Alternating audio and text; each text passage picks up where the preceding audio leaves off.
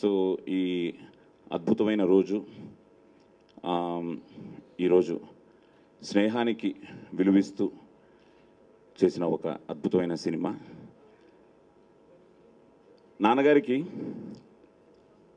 ఎంతో మంది మిత్రులు, ఆ మిత్రుల్లో ప్రముఖంగా నరా వెంకటేశ్వరరావు గారు.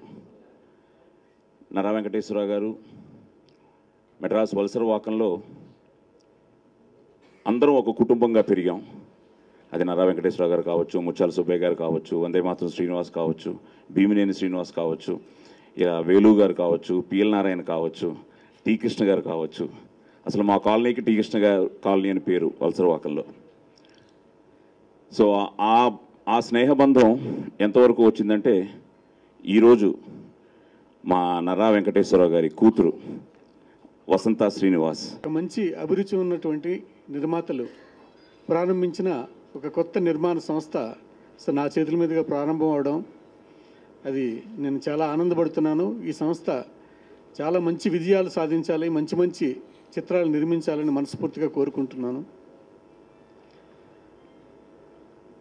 ఇంకా ఆదితో ప్రయాణం అనేది, ఆది హీరో అవ్వకముందు నుంచి కూడా ఆది ఫోటో ఏ రోజైతే సాయి కుమార్ గారు వెంకట్ గారికి నాకు చూపించారో, సో ఆ రోజే అతని పట్ల ఒక అభిమానం, ఒక నమ్మకం, ఒక ప్రేమ, ఇలాంటివన్నీ కూడా మనసులో కలిగినాయి.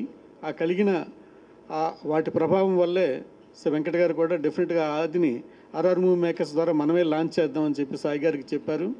అలాగే సాయి గారు కూడా ఆయన ఇచ్చినటువంటి ప్రోత్సాహాన్ని దృష్టిలో పెట్టుకుని ఆ సినిమా చేయడం జరిగింది. ప్రేమ కావాలి అనే సినిమా ఎంత విజయం సాధించిందో మీ అందరికీ తెలుసు.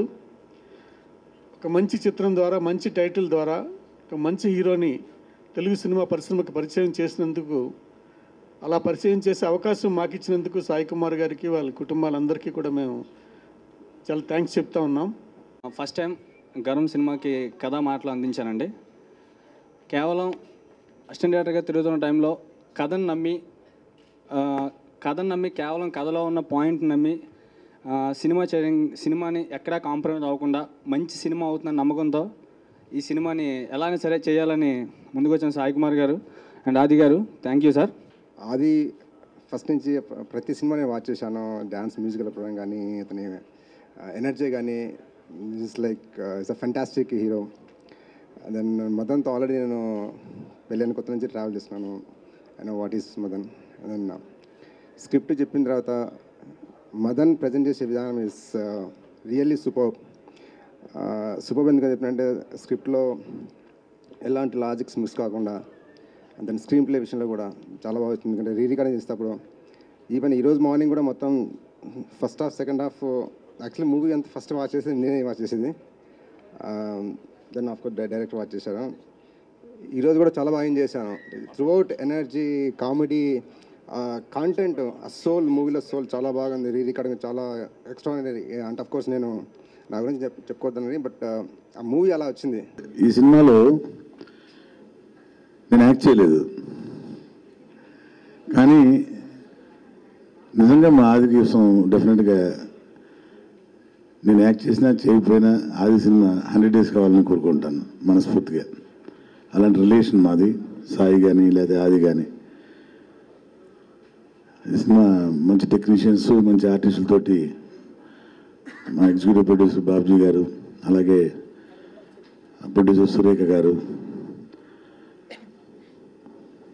వీళ్ళందరూ కూడా మంచి సక్సెస్, గ్రాండ్ సక్సెస్ రావాలని మనస్ఫూర్తిగా కోరుకుంటున్నాను.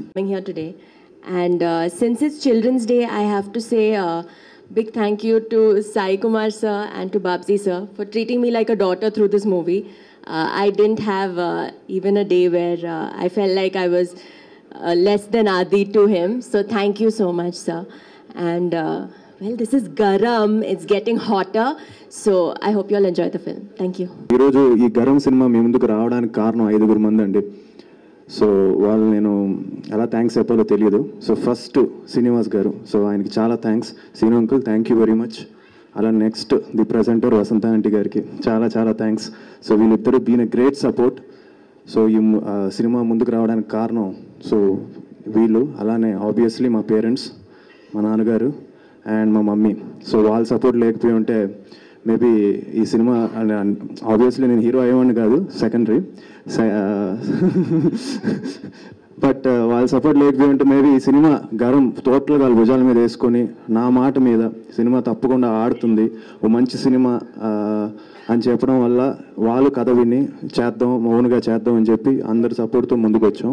అండ్ ఆబ్వియస్లీ వీళ్ళందరూ తెర వెనుకుంటే తెర ముందుండి మా అందరినీ భుజాల మీద తట్టి కమాన్ సినిమా నేను చూసుకుంటానని చెప్పిన మా బాబ్జీ గారు, he's been a great support. So ఆయన మేబీ ఆయన అండ్ శిలాంటి. సో బాబ్జీ అంకుల్ అంటే నాకు చాలా ఇష్టం అండ్ ఆయన నిజంగా ఈ సినిమా ఆయన చాలా భుజాల మీద వేసుకుని ముందుకు తీసుకొచ్చారు. సో వీళ్ళ 5గురికి చాలా థ్యాంక్స్ చెప్పాలనుకుంటున్నాను. నెక్స్ట్ సినిమా గురించి మాట్లాడే ముందు ఒక్క నిమిషం ఒక ఇన్సిడెంట్ చెప్తాను. జనరల్గా అంటే ప్రొడ్యూసర్ సినిమా ఇంట్లో ప్రొడ్యూసర్ ఉంటే ఎలా ఉంటుందని చిన్న ఒక ఇన్సిడెంట్ చెప్తాను. సినిమా షూటింగ్ నేను జనరల్గా 6 ఫిలిమ్స్ వేసాను, ప్యాకప్ అయిపోతుంది, ఇంటికి వస్తాను. ఇంకొక రోజు ఉంటే బాగుండేది, చుట్టేసిన ఫీలింగ్ ఉంది, 3 రోజులు సాంగ్ చేసాం, 4వ రోజు చేస్తే బాగుండేది అనిపించేది. ఇంటికి వెళ్ళిన తర్వాత షూటింగ్ చేసి ఇంటికి వెళ్తాను, ఇంటికి వెళ్ళిన తర్వాత మమ్మీ డాడీ కూర్చొని లెక్కలు వేసుకుంటూ ఉంటారు.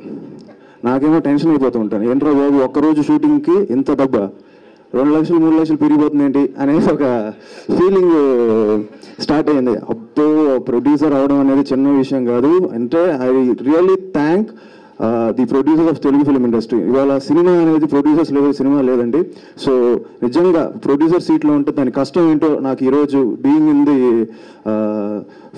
ఇంట్లో ప్రొడ్యూసర్ అవడం వల్ల డాడీ మమ్మీ నాకు అర్థమైంది. అంత ఒక great responsibility producers. Maybe producers level సినిమానే లేదు.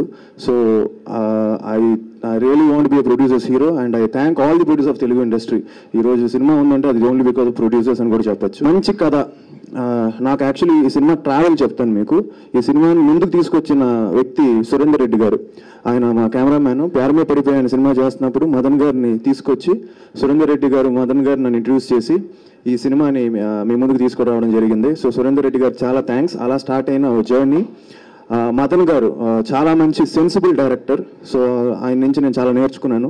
సో ఆయన సురేందర్ రెడ్డి గారితో కలిపి ఈ సినిమా చేద్దామని చెప్పి ముందుకు వచ్చి, సో ఫస్ట్ సిట్టింగ్లోనే మా గవిరెడ్డి శ్రీనివాస్ చెప్పిన కథ, అందులో ఉండే ఒక ఫైర్ నాకు బాగా నచ్చింది. ఒకే ఒక సిట్టింగ్లో నాకు కథ బాగా నచ్చి ఈ సినిమా తప్పకుండా మంచి సినిమా అవుతుంది అనుకున్నాను. ఎందుకంటే ఇందులో ఉండే ఒక ఎమోషన్ తప్పకుండా అందరికీ క్యాచ్ అవుతుందని ఒక నమ్మకం నాకుంది.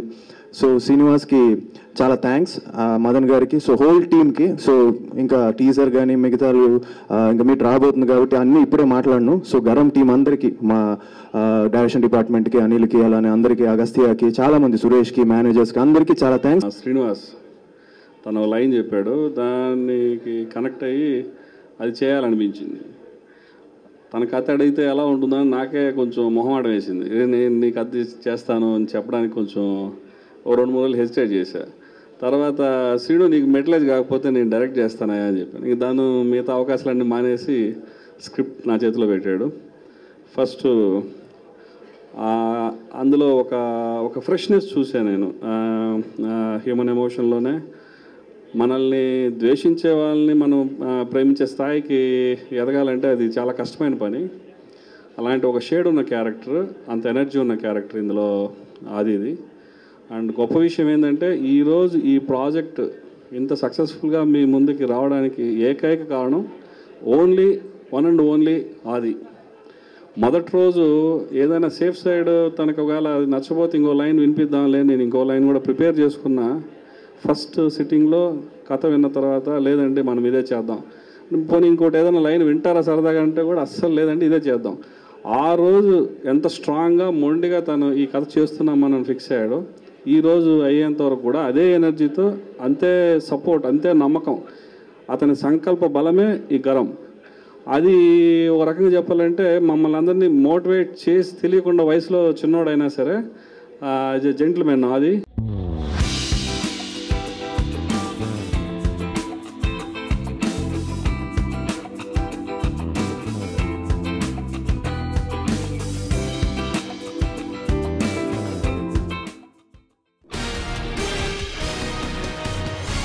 you